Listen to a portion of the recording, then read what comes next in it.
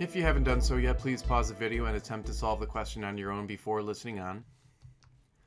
In the question, we are given the position function, and then the question also gives us the transverse velocity. And of course, we know that there's a nice connection between the position function and a velocity function. So basically, the fact that they're giving us the velocity in the question is a clue that we actually need to take our position function and calculate its derivative.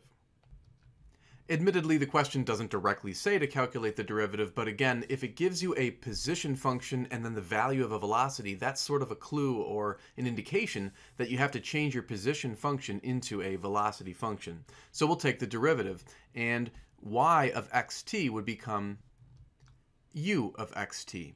Now, of course, the derivative of the sine function is the cosine function, but according to the chain rule, we must also multiply by the derivative of the inside of our cosine function. Now we're taking the derivative with respect to time, so that means that the derivative of kx will be 0 and the derivative of phi will also be 0, but the derivative of negative omega t will turn out to be just negative omega.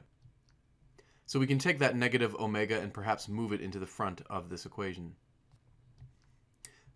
So here is the final form of the velocity function. What we'll do is take the position function and sort of stack it on top of our velocity function.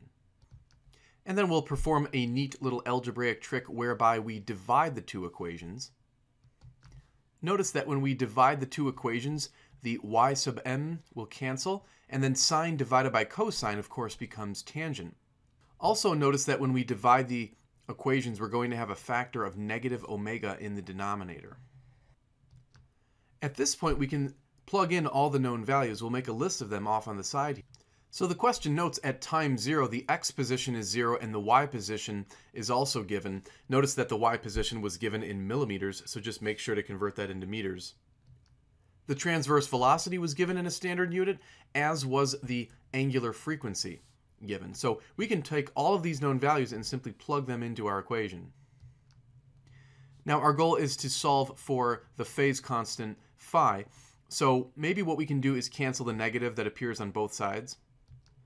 The 0 minus 0, of course, can be removed. We can cross multiply. We'll then divide both sides by 0.75.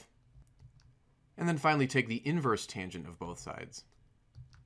And when we plug that into our calculators, we should get a value of approximately 1.2 radians, and that is indeed the correct answer for the phase constant phi. Make sure, by the way, that when you plug that into your calculator is in radian mode, not degree mode. Thanks for taking the time to watch the video. If you liked it, please click the thumbs up icon and also subscribe to the channel so you can stay tuned for additional videos. You're welcome to send your own question into the email address on the screen, and I'll do my best to post a solution to it on YouTube.